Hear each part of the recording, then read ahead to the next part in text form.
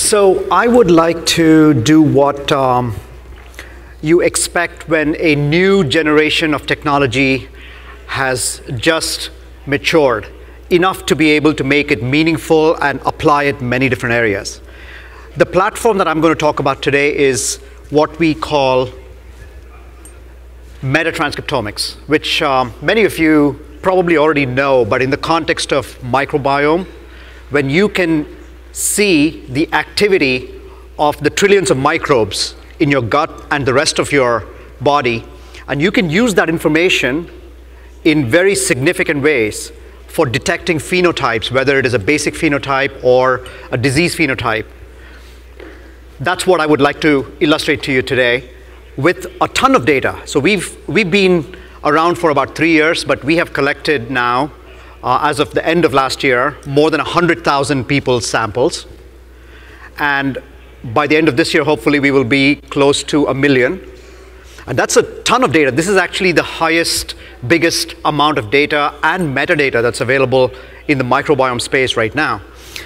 And our premise when we started was that gene expression is the key to chronic illness. As we know, chronic illness is such a big epidemic in the modern world. But when you look at a common disease like IBD or Crohn's, a subtype, you see that it goes into remission and relapse over time. What has changed when it changes from remission to relapse and relapse back to remission? What's changing is your gene expression. Your colon can be healthy one day, and a few days later, your gene expression has changed. Your DNA has not changed. Your DNA does not change from the time you're born till the time you die, but your gene expression can change dramatically, causing the sickness. And then, of course, after a few weeks, it can go back to being healthy. Turns out that your basic lifestyle with nutrition and stress and other environmental factors can make a huge difference in helping you manage this kind of chronic disease. So we believe that the only way to revolutionize our healthcare system, especially with respect to chronic disease, which is the biggest problem of the 21st century in our opinion, is to have preventative, personalized, and self-care. So whether you're sick or healthy, we think there should be at-home tests, and we are providing several of these at-home tests that can provide very high resolution data that can be run through AI algorithms and can result in nutrition and lifestyle recommendations that, once followed, should help you maintain a healthy and a long life. So we invented and built a platform for robust RNA sequencing. Not DNA, but RNA, and that's why this is the next generation. I think of this as the third or fourth generation in microbiome data processing. This RNA sequencing platform, which we have published in this paper that you see on the screen, takes a stool sample or a saliva sample or any other sample from your body and isolates the messenger RNA. So we take out the DNA, we take out the ribosomal RNA, and we isolate the messenger RNAs, which are actually the protein coding parts of your genome. And we are now able to generate extremely high resolution. This is actually the highest resolution data that we can find in the market today, at the level of strains and at the level of functional activity, which is KEGG orthologies, or essentially genes or transcripts that have been clustered into KEGG orthologs, which are all similar performing genes, similar function genes.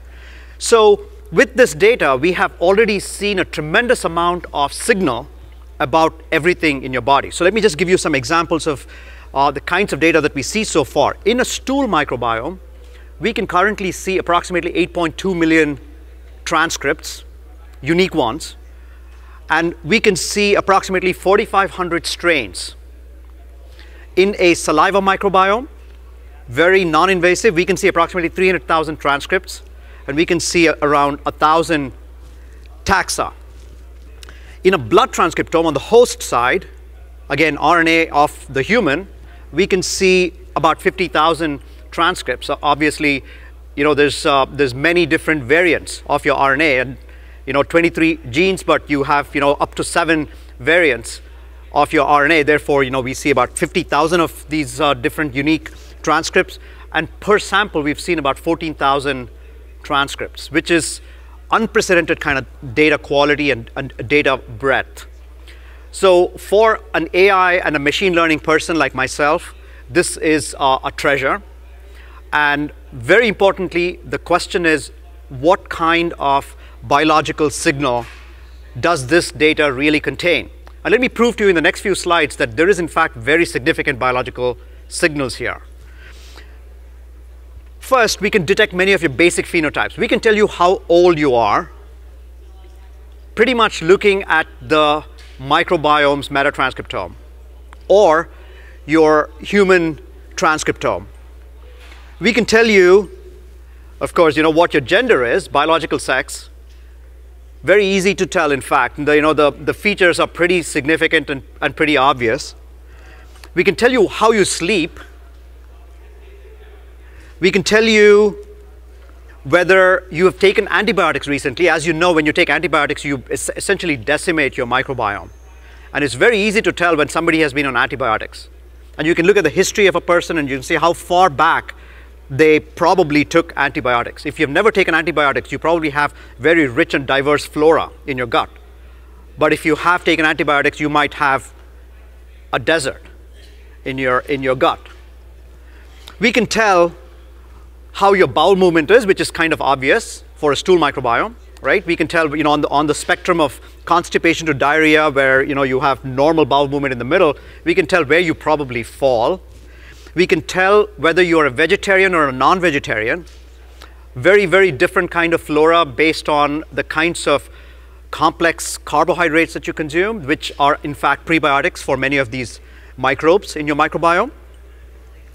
And there's many others that I'm not going to go into, but suffice it to say that we can probably tell you what your general health category is. If you are a person who has no major symptoms, no major medications, no smoking or excessive drinking, or you're physically and socially active, if you put all of those people with those characteristics in a bucket, we can tell pretty easily by looking at your microbiome whether you belong to that bucket. So this is a significant amount of biological signal.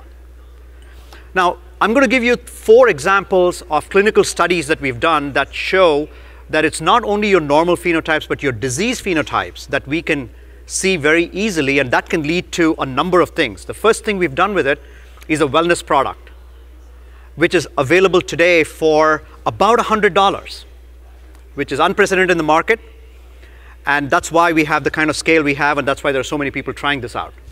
So we did a study with about 550 people. We gave them food for 14 days, and we attached a continuous glucose monitor on the back of their hand, and we took a microbiome, a stool microbiome at the beginning of the trial, and we asked them to track everything they ate over the 14 days. We designed 104 very specific meals that are very much like what you would normally eat across the triangle over there, which has fats and sugars and proteins at the 3 corners. So we made sure that our design meals cover that space.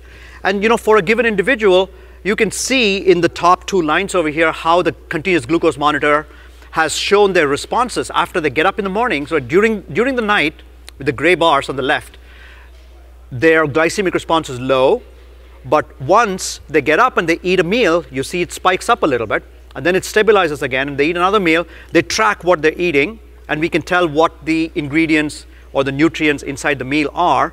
We can tell how every macronutrient impacts the glycemic response. And we designed some meals that we tried more than once on the same person to see what the variation within a given person is. There are 9 meals that I show there that have that property of having been given to at least to a person at least twice, so we could see what the variations are. And you see the variations are quite dramatic. For something that is consider it very healthy because it has a lot of fiber at the bottom, which is celery and hummus, the variation is low and the glycemic response is pretty low. For something like a glucose drink, the variation is pretty high and the glycemic response is pretty high. That's the one at the top, which is the green bar. But here's the most interesting part of the study. If you pick two people and feed them the same two foods, you can have opposite reactions. So on the left, you see a person whose blood sugar spikes when they eat a banana, but their blood sugar is flat when they eat bread. And on the right, you see a person whose blood sugar spikes when they eat bread and stays flat when they eat a banana. And that's pretty common. You and I can have a very different reaction to the same two foods. And once we picked those observations and we took the 30,000 meals that we collected data for, and we built a machine learning model, we ended up seeing the same patterns in the predicted responses. So now our machine learning model can predict for a whole list of foods for a person that we've never seen before. Just by looking at their microbiome and some basic information about their biology, we can tell what is your glycemic response likely to be for hundreds of foods. So in this case, we show that two people who eat meal A and meal B, the machine predicted that one person would have a higher glycemic response for meal A and another person would have a higher glycemic response for meal B. And that's what the prediction shows. Those are the red and the blue lines that have crossed over between the two yellow lines. Hopefully you can see that. We have the paper, the publication available on bioRxiv right now. It's going to be peer reviewed soon. But our model predicts glucose response better than the nutritional standard of care, which is just to look at the glycemic index of the food or look at the carbs in the food or the calories in the food. That is not the whole story. That's only one half of the story, which is what the food has, but you have to combine that with what is your biology, and that's when you get the real answer. That's what our model does. And that puts a very common sort of a nutritional approach pretty much on its head. And if you look at what are the features of our machine learning model that has been shown to be the most important, you see here at the very top, there are several microbiome pathways that we have evaluated that come to the very top. For example, the fucose metabolism pathway activity, which we have computed based on our high-resolution microbiome data, that happens to be highly active for people who have a very high glycemic response. And for indole acetate, it's shown here, and actually there's other literature on it. Indole acetate is a pathway that when it's active, it reduces your glycemic response. And that's what our model shows as well. And we've discovered several other pathways along these lines.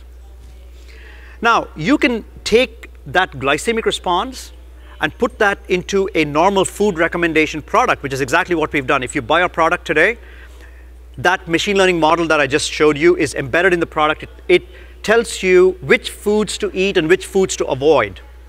That's available right now as an app. Once you send in your sample, you get the food recommendations directly on your app. So you can take it to the grocery store and so forth.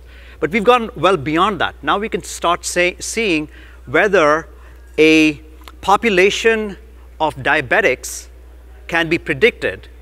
You know, if in this particular case, we took 200 diabetics and 500 controls with a good distribution of age and BMI, and we can predict and distinguish between the diabetics and the non-diabetics pretty well using our machine learning model just by using their microbiome data, just by using their stool microbiome. We don't know anything else about them.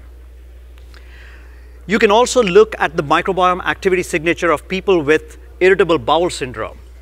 And there is a pretty clear signature of the microbiome. So if you know, in this case, we took a population of 6,000, almost 700 people, and we looked at the differences between people who have IBS symptoms and people who don't. And it turns out our machine learning model can do pretty well to distinguish between the two as well. And this last example is the one that I'm the most proud of. And that is just by getting a saliva sample, very non-invasive, we just spit into a tube and we process the saliva and get the microbiome of the saliva, we can tell whether you have oral cancer. And this is an unprecedented result. Finally, what we've done is once we discover these signatures, we've turned them into personalized food and supplement recommendations. Today we give it to you digitally. Very soon we're going to give it to you physically, so it arrives at your home. And you can use that literally on a daily basis. So we have started defining a different way of looking at the gut microbiome. When your biochemicals that are associated with disease activity is too high, we ask you to avoid the foods that feed those pathways so they get reduced. And when we see that a particular biochemical activity is too low, we ask you to eat more of the substrates so that we can raise those biochemical pathways, and that makes you healthy as well. So we have a number of partners with whom we are doing clinical studies across the entire spectrum of chronic disease, and this is the future, I believe, of how to manage chronic disease. Thank you very much.